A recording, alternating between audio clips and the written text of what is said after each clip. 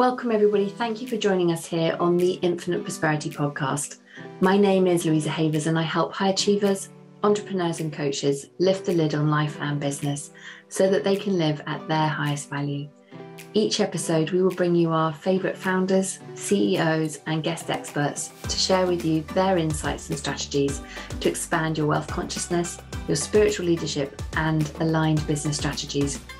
We know that living in alignment with your soul's mission is what fulfills you, and we are here to show you how to achieve this in an energetically aligned way. If you haven't already, be sure to claim your free abundance activation in the Akashic Records. Go to louisahavers.com/gift to unlock your abundance activation today. And if you'd like my support in having aligned success in life and business, then contact me at www.louisahavers.com and let's explore together if it's an aligned match. Get ready to live at your highest value and to expand into your next level of money as you elevate and receive more. You create more for others. Righty-ho, let's dive into today's episode. Welcome everybody. Welcome back to our episode this week on the Infinite Prosperity podcast. I'm so excited to have our special guest with us today, Anita Davies. I've known Anita for a number of years now, had the honour of, she's a client of ours and the honour of working with her. And Anita is a huge inspiration to me. So I'm so excited for you to get to know her and for her to share a little bit about her incredible mission. So by way of intro, I'm going to share Anita's bio and then we'll dive in. So Anita is on a massive mission, a really important mission to raise awareness around accessibility for people with sensory loss, in particular sight loss, and is committed to changing the perspective of over 500,000 people in her 50th year. Anita has had sight loss since birth due to a rare condition and has been a world, European and international champion, won loads of awards and was nominated as one of Wales's most inspirational women in over 100 years. Yes, Anita, I'm so excited to hear all of this. And Anita's worked on the field of sight loss for 30 years and runs her own holistic mentoring business called Holistic Vision. And I know our listeners who are all driven to make a difference and to create a legacy that has that ripple effect around the world. I know this topic is going to be so hugely important for them as CEOs of their own companies as they consider how accessible, their services are and what they can do to improve them. So Anita, a massive welcome. Hi, Louisa. Thank you so much for inviting me onto your podcast. I'm so excited about doing this and just talking about this mission that I have, to change that perspective of those people. And even if it's just one perspective I change to, that's just another one to that's going to make a difference in the world. Yes. Oh, I'm so excited. I'm so excited for everyone to meet you. Well, let's start with, as we dive into our conversation, because, I mentioned that you've got your own business, Holistic Vision. Tell us a little bit about your business, Holistic Vision, and what led you to running your own business.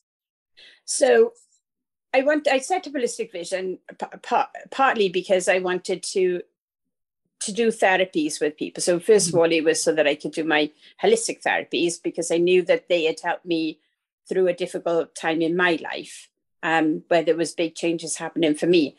And then doing my professional career, working in the field of sight loss for over 30 years and working with other disabilities, there was an aspect of that where I wanted to be able to work with people who had ill health, who had varying disabilities. And because my own children, my son's got a physical disability, my daughter's got a sensory impairment, and I could see, how holistic therapies would help people in lots of different ways. But also within my professional career, I've been an access auditor and I've worked within what was the DDA in 1995 and now is the Equality Act. And so part of my holistic therapy business is not just about looking at a client and how we can improve their lives through holistic therapies, but it's also about helping to educate people, to train people, to create awareness about how the environment around how services can be adapted and how reasonable adjustment can be made. So there's a training aspect to the work I do as well, and an auditing aspect where we can help people to understand how they can make a difference in what they do to the lives of people with ill health or disabilities. Oh, That's just incredible. Absolutely incredible. I love the two aspects of your business. And if I may say as well, that you are a very gifted healer, psychic as well. Thank you. You just sort of brushed over those therapies that you work with. And I just thought I just need to give you a little shout out there, because you're incredible. Yeah, I do quite a few different therapies, and each one that I've done them for myself over the years, and then I've trained in them because I realized how much that particular therapy at that time has actually helped me in my journey. And so once I've had that therapy, and I thought, yeah, that's made a difference to me. I've had my own personal experience, and then gone and trained in it. So I've probably got about 12 different things under my belt. I just love learning about new things all the time. Me too. We can learn so much, can't we, from all the different modalities. I think it's just such a beautiful gift from the universe to be able to bring that combination, that wisdom through, and in your own unique way of working ultimately, as well, as you've got all that breadth of knowledge. So good. So you mentioned around that a part of your business is helping people and business owners to be able to, in alignment with the Equality Act, to be able to make their services more accessible. This might be an obvious question to ask, but with accessibility, so why is this so important to you? It's important to me on a number of different levels. It's important to me on a personal level because of my own experience, because of my own sight loss. I obviously have some difficulties in how I access something. So I have to use, predominantly I use a speech software. I do use a magnification software as well to help me a little bit with navigation, but mainly I need to be able to listen to something. And so when you need to listen to something, it means that if you're going to access the internet, if you're going to access material that is in any kind of electronic or printed format, it needs to be done in a way that enables the speech software to interact with it. So if it's an image, for example, then my speech software won't read it. So it becomes very inaccessible to me then. And so when I have done courses in the past, whether it be somebody who's taken part in a course or whether I've actually I've been a practitioner on a course, there's been a number of times where that's not been accessible to me because maybe the handouts have been done in an image-based PDF, and people, and I totally understand why, but people have maybe been a bit fearful or anxious about providing that to me in a format, or they haven't really known how to do that. Because in all honesty, I'm quite often in my experience in most of the courses I've done or most of the things that I interact with, I'm actually the first person they've come across that has got a visual impairment that maybe has needed the accessibility to things in that way, in a speech software way. And that presents a lot of questions to me also, only because there are like over 2 million people with sight loss in the UK. And it's hard to believe that I would be the only person with sight loss that wants to develop herself personally or professionally. So there are going to be other people out there, but if things are not accessible to them, then they're not going to want to pay that money out and engage things, or they give up because their experience is a negative one. And if they don't know, I'm fortunate because I've come from a background where I can teach and train people, and I can express what my needs are. I know what my needs are, and I know how to explain that to people. But a lot of people out there with sight loss, they don't have those skills.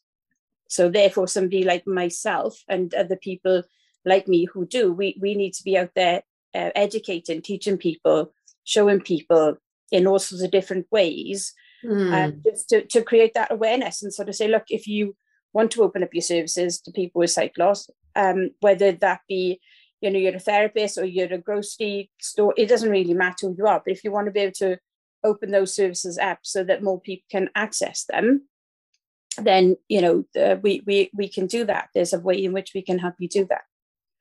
Yes, I couldn't agree more. And I know that from our own experience, as just to share, because I think it can be helpful recognizing when you've got an intention to make your business accessible, as we have, and we had put various things on our website, and then realized to our horror, and thank you to you for your feedback, that things weren't being picked up by the screen reader, even though we thought that they would have been. So being able to have open conversations or to be able to test it before your clients are coming in, so that you've already got it in place, the systems are already up and running, which we didn't have, although we thought we had, but we worked to rectify that. Because of course, if it's that thing, isn't it, of you don't know what you don't know. Yes, exactly. And until you invite somebody who's got the experience in, like Anita was saying, you can do business audits for people so that you can kind of find out where you need the tweaks before you need the tweaks, if that makes sense, so that your clients can come in and work with you straight away and have that, I want people to have the accessibility straight away, and for it not to feel different. I don't want it to feel different, and I know it has, and I'm so grateful from your perspective of being you flagging and speaking up and saying, hey, Louisa, this isn't working. My screen reader's not picking it up, so that we could rectify it, because we weren't aware. Well, that's right. And the thing is, I just kind of believe in all of my experience over the years is that if we have this as a seed in our mind at the very beginning, when we're wanting to build whatever that service is or deliver that service, when we want to produce our business, if we kind of think, well, how do I make this accessible to not just people with sensory impairment, but people with dyslexia, people with other conditions that creates them challenges around reading. There's all sorts of conditions out there that are not just due to somebody's sight loss, but that causes a person challenges with how they process information. And so when you consider that are over 2 million people with dyslexia, there are around 2 million people with sight loss, in those two categories alone, you're potentially looking at 4 million people. And then there's all sorts of other people with processing challenges. But if we kind of think at the beginning, well, if your work is mainly online or done through websites, in social media in some shape or form, then well, how do I make this more open to all of those people? Because it becomes more, it's more flowing. And if you kind of hit that challenge of well, I've now got somebody who's got a processing certificate or a sensory impairment, and then you've got to go through the process where you've got to try and make it more accessible, and that might be more challenging for you, and the flow is not as well, it's not there in the same way, and the person isn't maybe potentially they're not able to keep up with the rest of the group in the same way. And so it doesn't, even if the rest of the people are kind of engaged in stuff, the person with those challenges maybe, there's all sorts of feelings and all sorts of stuff going on for them. And we want to kind of try and avoid that, really, so that they are able to interact at all sorts of different levels with whatever it is you're offering, but anybody is offering out there, so that that person can still feel very much part of the service, part of the group, part of the energy that's going on. Yes, that's absolutely key. And I love what you say around the different types of, because there's more to think about, isn't there, in terms of whether the documents or the website is screen reader friendly, if that's the right term, as you were saying, around just using dyslexia as an example. I'm just picking up on that because I have dyslexia. My son is dyslexic. And one of the things that we recognized was, particularly with the way I write, is I might write a really complicated sentence, and actually that's not going to be accessible to everybody. So one of the things that we're doing is going through all our documents and using Grammarly to make the sentences very simple so that they are accessible for all, because they don't need to be complicated, so that it's easier to read, and to make it more accessible. There's so much that we can do. I think that's the thing, like you were saying, is actually if we can set our businesses up right, and of course many people are going to be out there and haven't had that kind of the wisdom that you're sharing now at their point of their setting up their businesses, but it's something you can look at and build into your practices to review along the way. But setting things up right at the beginning, I think you mentioned to me, it actually saves money getting it set up at the beginning in the right way, taking into consideration making everything accessible. Yeah, because I mean, just from an electronic perspective, I mean, I am not somebody who is very IT minded. I turn the device on and I expect it to work in a particular way, and then when it doesn't, then I'm like, ah.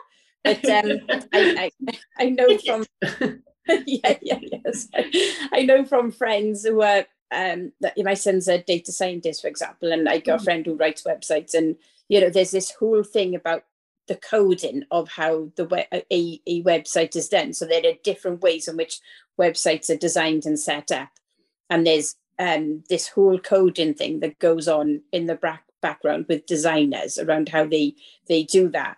Now, the key thing for me, if I could change anything, it would be about getting those designers, the people who are the actual people who write these codes and these designs for the websites, that then offer them out to either just to small businesses or to companies and say, well, okay, use this platform, etc. They're the ones that are, if they were producing the accessible websites and the coding in the first place, of course that would make it easier for lots of people. But I suppose if you take it that up a level so the people who are then choosing what platforms they want to use, if you're not aware about whether that platform is, how accessible that platform is, so you might use a platform that is actually more image based than it is, because of the way coding is done, then it would be maybe on a different platform where you can actually more easily change things. So like, I'm just going to give WordPress as an example. So WordPress is adaptable. You can change things in WordPress better than you can in other website designs. Now, I'm not a website designer. I know people who are, and so I don't have enough knowledge on that, but I do have the knowledge around, the really basic things that you can do to make that website accessible. And of course, we have obviously the softwares that we use, whether that be through mobile devices or through assisted softwares, and all of that side of it, can seem maybe a bit more complicated. I won't go down that road, but the simple thing is that there is a process that all of those softwares use in order for whatever you've got on your website to be spoken. There's this basic principle that they all use. And so even if that person was aware of the questions they could ask to these website platforms, so you could say, well, is this platform accessible to a screen reader? So even if you just ask that question, that platform then could sort of go, well, actually either yes or no, or we don't know. But even at that level, you could make a decision then, well, okay, if I want to make my service, my business, my service more accessible, then we could just even give some people hints and tips around some questions they could ask at that initial stage. Do I think it's a key question that all business owners would want to ask for when they're coming from that place of wanting to make their services accessible. That is a real, really key. It's like a deal breaker, really, if a service isn't able to have that function, or they, even if they're in that space of going, not yet, but we're looking at, and we've got it in process that to bring it in by such and such a date, for example, to show that they're adapting things, because software is changing all the time. I think one of the things that we came up with Google Docs, it had changed some functionality within it. So Google Docs were working and then they weren't working, and we were like, what's going on? Yeah, because that really confused me. I was like, I used to be able to read this. Why can't I read it anymore? Me too. Like, and then you found that thing that made it read again. Yeah, I was very proud of myself for finding that. I was so proud of you as well, because I was just like, yes. But there wasn't an announcement that we had, to become aware that suddenly our documents weren't accessible. But I just mentioned that because things do change, don't they? So. They do, and I think that's, if you're somebody like me who is not very IT minded, so I've got staff who teach technology to people, and I mean, believe it or not, this is back in the early 90s, when technology used to be far more simplified, and we were still doing DOS based, DOS, it was like DOS, and it was Windows 3.1 come out. And I used to teach computers then. I used to teach assisted software, I used to teach computers. But these days, I wouldn't even want to go near it. But, you know, I've got staff that teach that. And of course, they keep up to date with all of this, kind of like, oh, well, you know, even with iOS on an iPhone, you know, they get updated, and there's things that it now does, and the same for Android and with Windows, all these updates that Windows does. And the companies that write the assisted software programs, they've got continuously keep up to date with whatever these updates are with Windows, or, you know, with these different platforms. But somebody like me or you, we wouldn't necessarily know all of that stuff, because we're just kind of using it, and and it may be that in the deeps of the software, it kind of tells you about those updates, but we don't necessarily go out and spend time reading down through all of these update things, do we? We're just like, oh, well, it's doing an update. But then you realize that updates having some kind of impact. But there are organizations, there are companies that can support that and sort of go, right, okay, well, now we're on this update, this is what we need to be able to do. And that's what, going back to that question of when you're using a platform, say, for example, the website, you can say, well, how accessible is your platform to people with disabilities, you know, whether it be dyslexia, sensory impairment, or other kind of processing challenges where people have had strokes, brain injuries, you know, where they may have autism. Yes. You mentioned, just thinking about that, so it's asking that question of, you know, is this screen reader compatible? And I think this is really helpful, because often we don't know what to ask, you know, and so is being able to have somebody to guide you in terms of, okay, these are the kinds of things that can come up. And you mentioned about business audits, and that's something that really, you know, I thought was, oh, this could be really, really helpful for people to know that there is a way that they could have that support in, to go, you know, we've had a look, these are the things that you now need to focus on. Can you speak to that a little bit about, you know, what is a business audit from an accessibility perspective? So there's a couple of ways you can do a business audit. So you can either go to somebody like myself or another company. There are people that I work with who do that, and you can sort of go, right, this is my business, this is what I do. I'm either, you know, maybe I'm a trainer and I deliver training in, it could be in holistic therapies, it could be in finance, whatever it is that you deliver training in. It may be that you use videos to as part of your training. It may be that you give out handouts. It may be that you actually meet people face to face, whatever it is that you do. But you sort of go, right, this is my business, this is what I do. And they can actually go through whatever you did. So we're just going to use the example of training. So they would go through, how do you deliver that training? Is it all done online? Is it done for webinars? Is it people watch videos and then they look at handouts? Is it done on your website or some other kind of platform that enables you to do that? I think I was using, for somebody the course I'm doing, I think they're using Vimeo, I think it's called.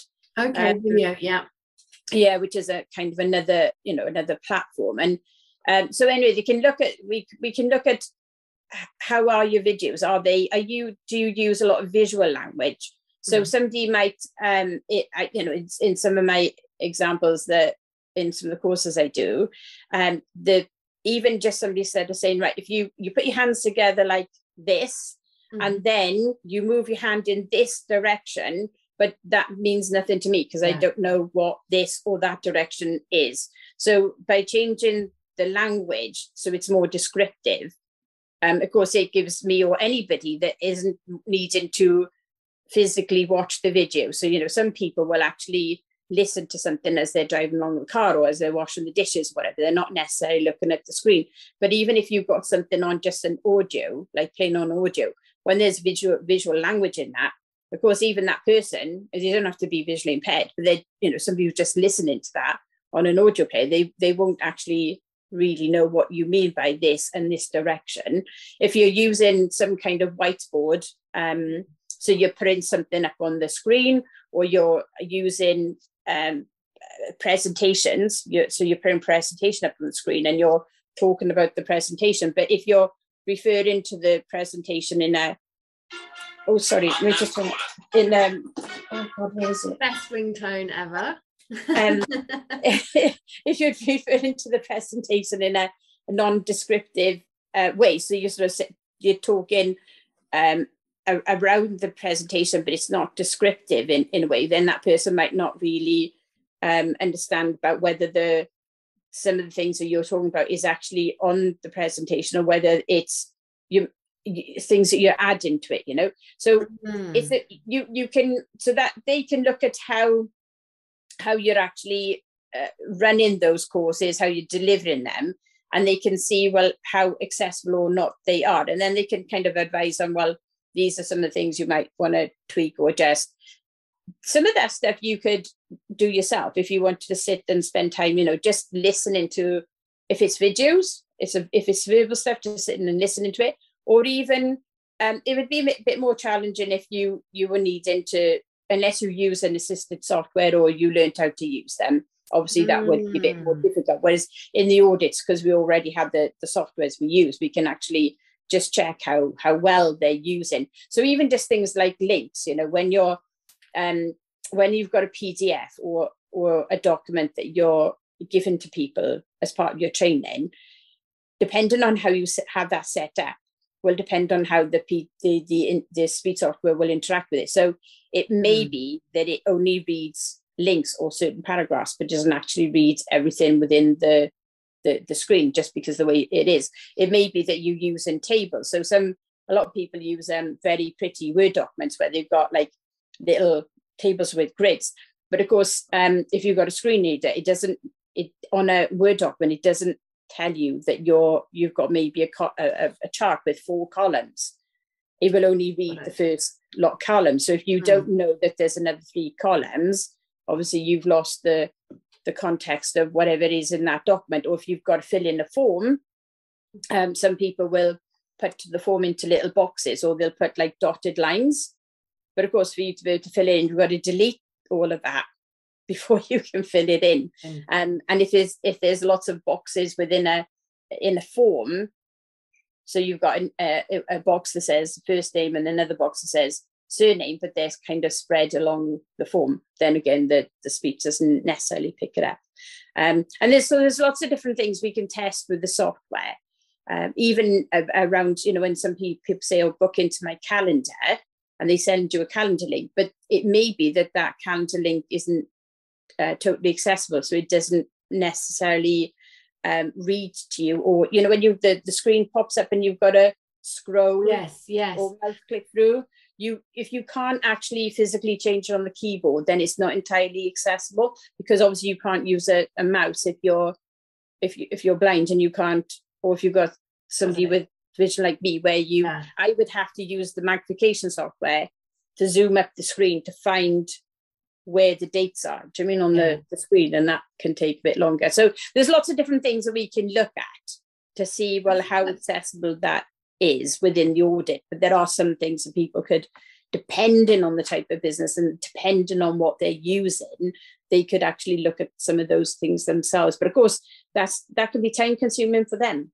Well, exactly. And I think one of the things, when you showed me the screen reader and how it was working on the you know, within the membership site, and what was working and what wasn't working, that was so helpful, because just speak to that for a moment. We didn't realize that some of the coding, because of the way we'd set up, just to go back to that bit, meant that the links, so the links were working, but if we used an icon as a button, that wasn't working, if I remember rightly. Yeah, that's right. And so just a quick tweak of, instead of using the icon or having the icon there, but having a link underneath, then the screen reader suddenly picked it all up again, and we're like, oh, okay, that's just a really easy tweak. But of course, the way we were, you know, checking things wasn't going to pick that up without having that technology and being able to recognize that. And what came to mind as you were speaking around the benefit of testing the links, etc., and along with the screen reader, because I would imagine that if I'm approaching a service and I'm on their website and the screen reader isn't picking something up, I may go away and use, you know, purchase services from somewhere else where the website is more accessible and my screen reader can immediately pick something up, if that makes sense. Because, yeah, no, no, yeah. definitely. And there's, I wouldn't even entertain if I couldn't get information off somebody's website easily, and I had to do a lot of work for that. Then I would, if it was something I was actually going to pay for, I would actually go somewhere else, even down to booking hotel rooms. You know, if I can't easily book a hotel room and I have to go then and find somebody sighted to do it for me, unless, you know, I have to use that particular hotel, then I would have to phone them. And of course, sometimes you don't get the deals over the phone as you might get online. Yes, that's outrageous. And then and I have to kind of explain then, well, I can't do it on your website because it's not very accessible. So, you know, therefore then I'm being discriminated against, because if you had an accessible website, you could do that. But yeah, it's a deal breaker really, because you're not going to pay for something that you can't read. And I've actually had people, and some of the things people have said to me, there was something I signed up for about 2 years ago.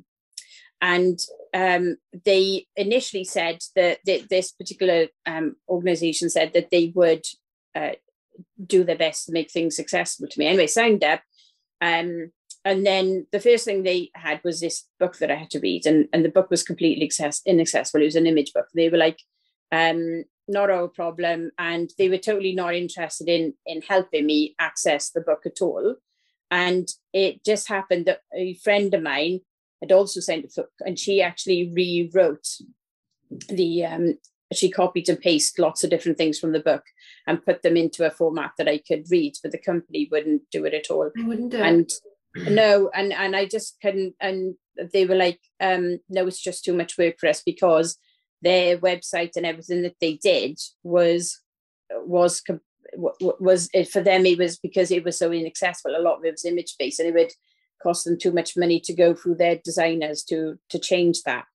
And so I actually didn't continue with them, because what they said at the beginning and what became the situation once I got into the course and involved with them were two different things. Unless I paid more money they were only willing to do it if I paid for their higher advanced programs. And I was like, well, no, you can't provide it to me on your basic level ones. Yeah, right.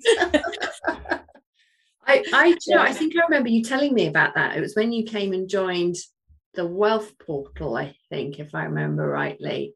Probably. You were sharing your experience around that. I remember feeling really shocked, because one of the things I believe this is on us as business owners to make sure our businesses are accessible, and we may not have it all perfect, of course, and be okay about that, but to have something in place to think about, okay, well, maybe I can't do this now, but I can do this, and to be letting your community know about what you're going to do to improve things. Ultimately, because it does take time, like, you know, doing the business audit, going through, seeing what's working, what's not working, where you can make improvements. Like the example you said about, you know, if you use a lot of visual language, how you can make that better so that you can be more descriptive, so that if you're describing something like using your hands in a certain way, to be really mindful about actually the language that you're using, so it backs up the image that you're sharing. And I'm sure, you know, with that many people won't have thought of this kind of stuff if you know, that inclusion and accessibility hasn't been, you know, part of their world. I know we come from, you know, similar backgrounds, in that my background is, I used to be, but one of the roles I had when I was working for social services was head of equalities and diversity. So doing equality impact assessments as we were launching programs and things was very much part of my world. You know, they could be like huge documents. Many managers would be like, oh, you know, terrified of all these things that they need to implement, but the result was a better service for everybody.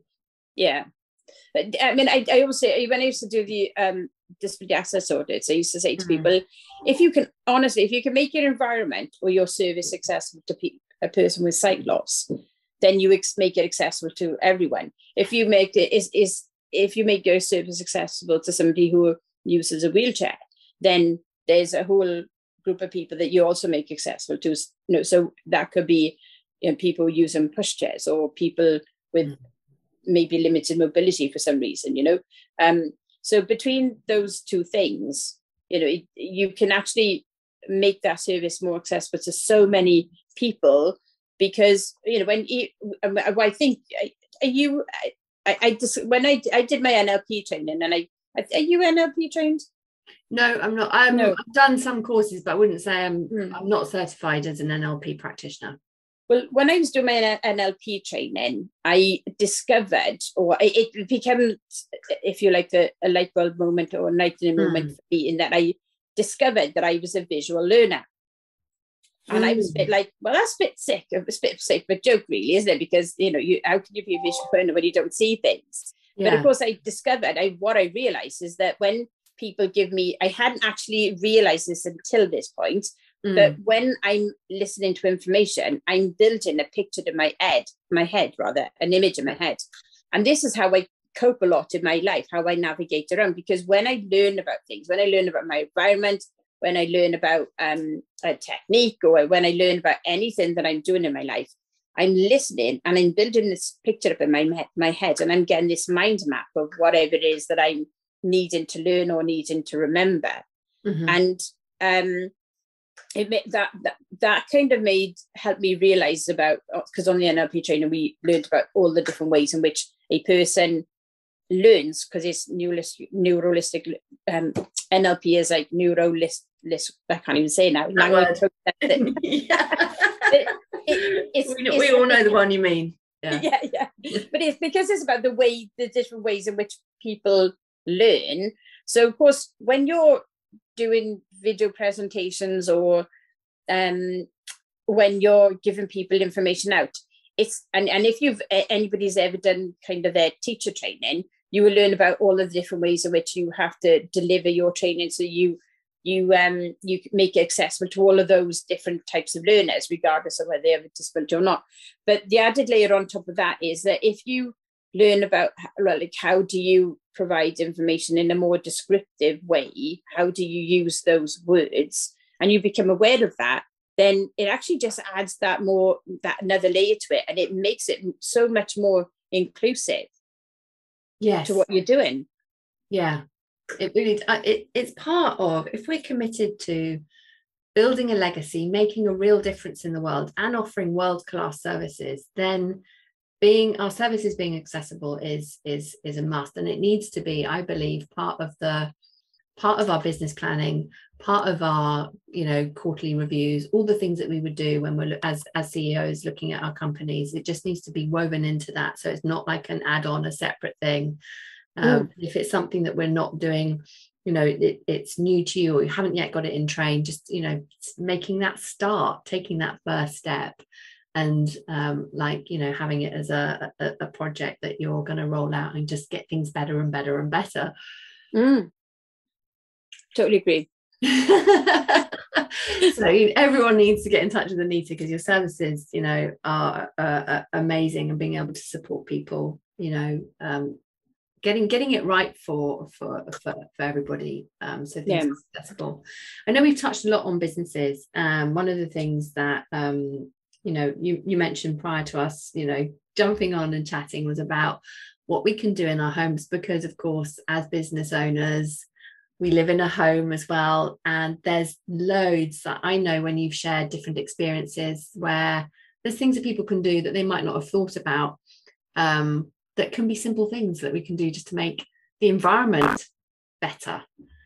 Tell us a little bit about what can we do at home, Anita? It's just simple things, like, so when I'm out and about, I use the inside part of the pavement to help me navigate my way up the street. I mean, ideally it's in the centre pavement, but depending on how the street's been designed and how wide the pavements are, and especially if it's bin day, you've got to be able to use different aspects of the street for you to be able to get from A to B. And so I use a long cane, and because I use a long cane, I will maybe touch the person's garden wall or the inside of the the street so I can just kind of check where I am and where I need to turn, etc., etc. So, but some of the challenges I come across is, just on a really simple level of, people have bushes on their walls, or they have flowers that hang over the walls, and that's all kind of really nice. But when they get to the point where they start to go really out into the pavement, I mean, I'm only 5 foot, but the number of accidents I've had because, there's been brambles or bushes or plants that have just grown over the wall that haven't been kind of kept back really. And when you don't see very well, and suddenly you're hit by a bramble in the face, or it gets caught in your hair, or you're not expecting for this thing to, whatever it is you've walked into, to be there. And that could be also a car on a pavement. Now, I totally get this whole thing about why people maybe park on the pavement. But if you take up the whole of the pavement and you don't leave enough space for a person who uses a wheelchair or for a person who is visually impaired, it means that they may not be able to get onto the road. And especially if it's a busy road, because we learn routes, we learn how to get from A to B in a very particular way. So when somebody does something that changes that route because they parked on the pavement, or then you can feel very unsafe, and you're like, well, what do I do now? And if you're somebody if you're a wheelchair user, you may have tipper bars, which prevents you from being able to get off the pavement unless you're on a low level. And so it may be you just can't get off that pavement. And it may be getting off that pavement in your wheelchair would cause you to fall out of it, So there's lots of different reasons why somebody can't get off that pavement. And somebody like me, but I have to kind of make a decision then, well, do I try and go into the road and get around this car and back onto the pavement? Do I, cross the road, or what do I do? And for some people, I mean, I have a lot of confidence, I'll do, there's not very much that stops me or prevents me from doing something. But there are many, many, many people that I support in the work that I do who actually wouldn't step onto that road. They would actually turn around and they would go home again. And they wouldn't continue to do whatever it was that they were setting themselves out to do that day. And so I just think if we can create some awareness around how people's behavior, about like, well, could you, if you've got overhanging plants that are grown into the pavement, that could cause an injury or damage to somebody, hurt somebody in some way, or even if you're just parking your car, just kind of think, well, could I actually, what is the consequence of me putting my car here? Could I put it somewhere else that doesn't, potentially cause that a person that's walking along that pavement the fear or the stress of not being able to continue with whatever it is that they were going that day. And the common things that people say to me is, well, I was only going to be 5 minutes, or I was only there for 5 minutes. Well, somebody like me can come across at any time, any moment. You might not know that. In my area alone, I know that there's at least 12 people that live fairly close to me where I live that have got sight loss. Now, other people may not know that, but I know it because I work in that field. But a lot of those people don't go out because they're fearful. And some of that is because they've caught themselves, they've had accidents, And so I just think if we think about what we do, the consequences of how we behave, and if we can just be a bit more aware of that, then it would make life so much more safer for people when they're out and about, when they have particular types of disabilities, and just to have that awareness, and just be able to say to somebody, if you see somebody with this maybe a visually impaired, you could say to them, well, do you need any, can I help you in any way? Do you need any help from me? And they can just say, oh no, thank you very much, or yes please. Yes, yeah, those are great pointers. I love the question around what's the consequence of me parking here, because that bit about, and you can see why people think, oh, I'm only 5 minutes, but that 5 minutes, you haven't told the person who's coming along the street I'm only going to be 5 minutes, and it's inconsequential to the person who's parked the car, but has an incredible huge consequence to the person that's come across that obstruction on their route. Thank you so much for that really understanding the impact of those quick decisions that people make when they're out and about. I'm just going to pull up here without thinking about what the impact of that decision can be for other people. And it's just it's I mean I'm of the nature I'll actually go and knock on, because my son's a wheelchair went to use, so when he was small, of course sometimes it just meant that we actually just, because of the way the environment is, we couldn't actually get any further other than unless we could get past our car, because the roads are either too busy or we just couldn't get off the pavement, etc. And with having a visual impairment as well, having to make that decision about taking him into the road with his wheelchair, which takes a bit more space up in a road than if somebody's just walking along it. So of course I used to go knock on every door until I found the owner of the car. And I'd say, could you... This is why I love you, Anita. You know?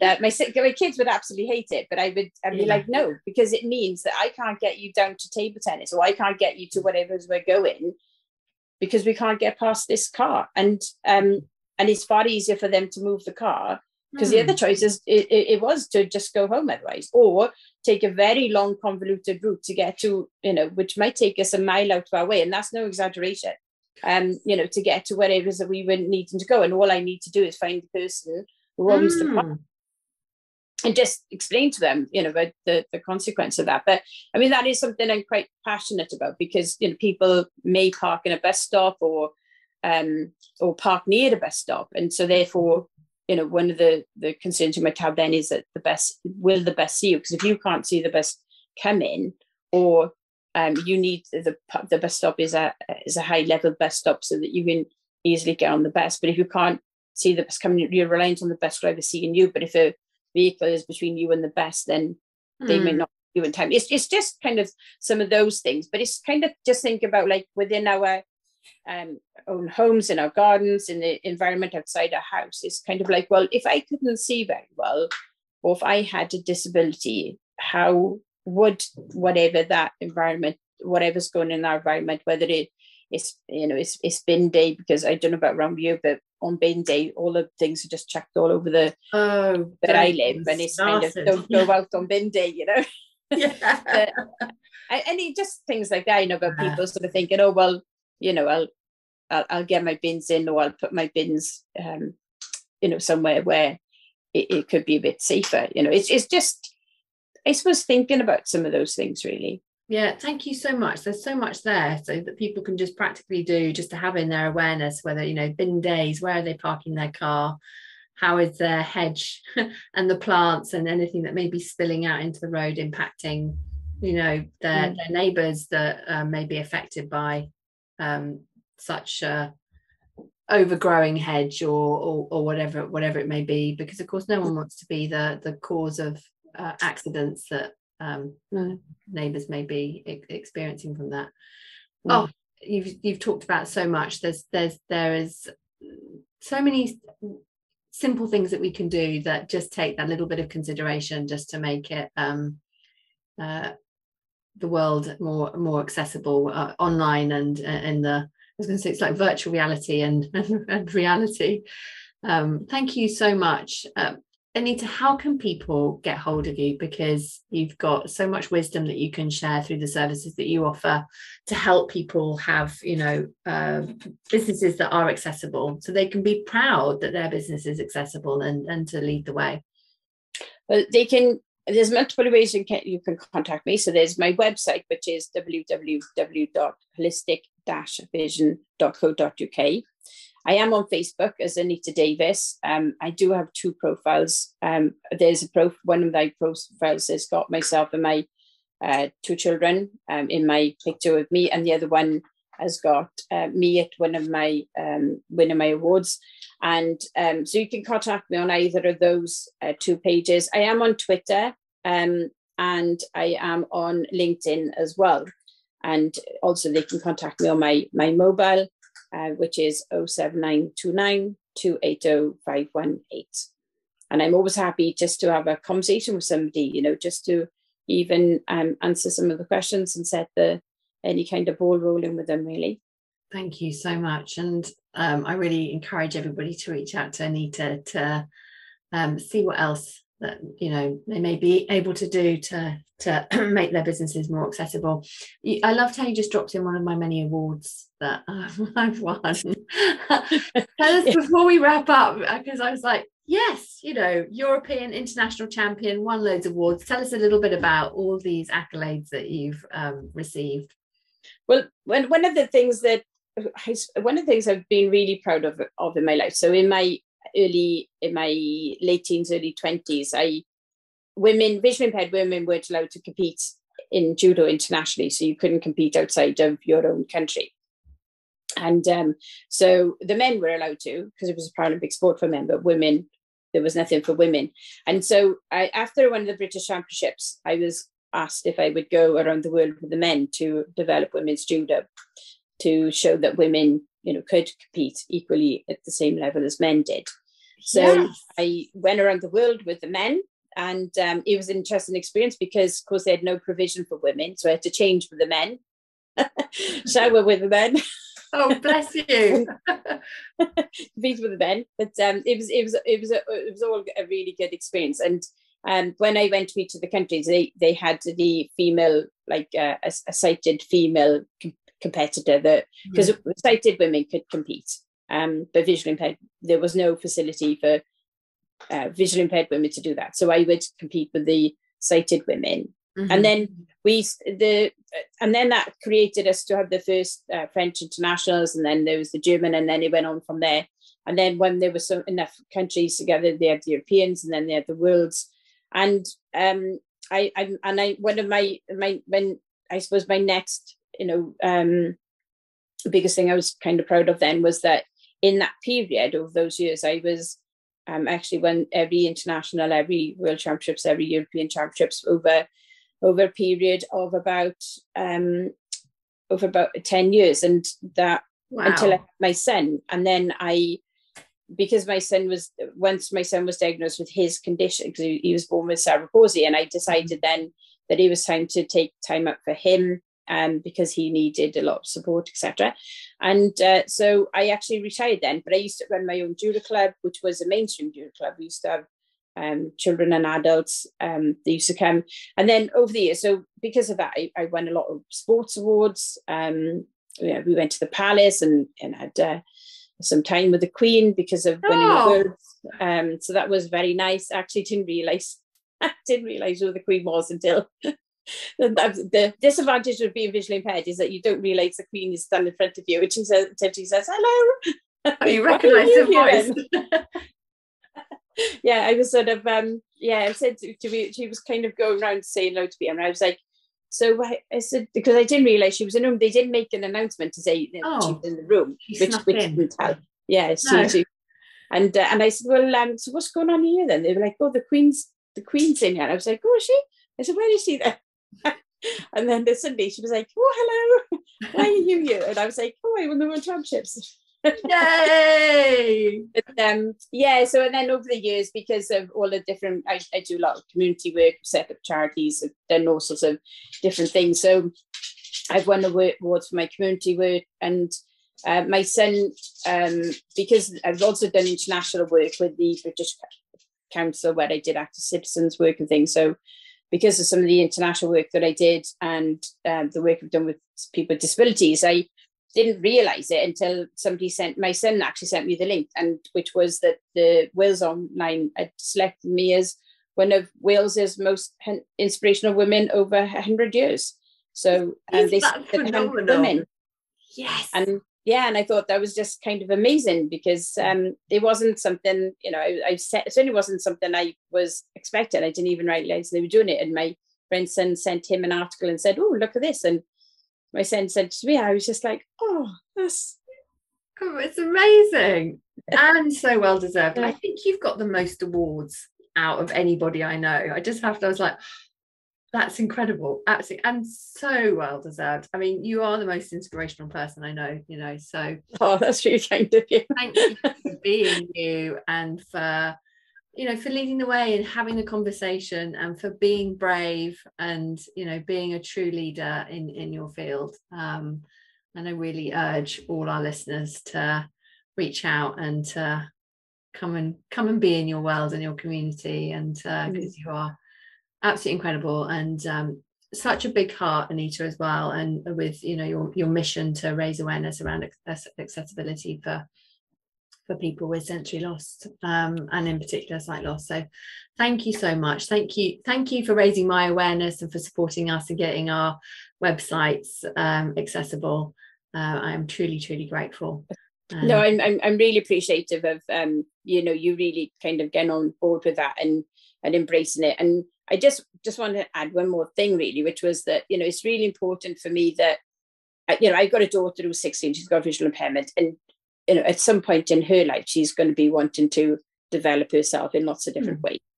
So and there's hundreds and hundreds more youngsters out there with sight loss, and they all, just like anybody else, they need services and things that they can interact with that are accessible. So if we can actually, just like anything else in life, whether it's about the environment or global warming, or in Wales we have a thing called the Future Generation Act. But if we can actually start to make those things accessible now, then people like my daughter, they can have a far more accessible future, and she wouldn't have to go through some of the things that I've had to go through, because we've built those foundational stones. We created that awareness.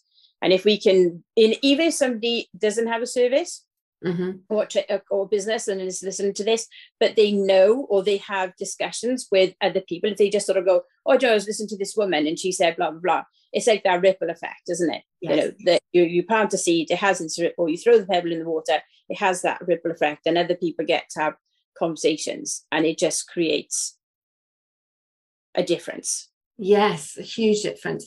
Thank you so much for speaking to that. Thank you. There's so much that we can all do, for now and for the future generations as well. So let's do it. This is a really exciting thing that, and for me, just feels like one of the most important things that we can do as business owners. It's up there. It's that priority.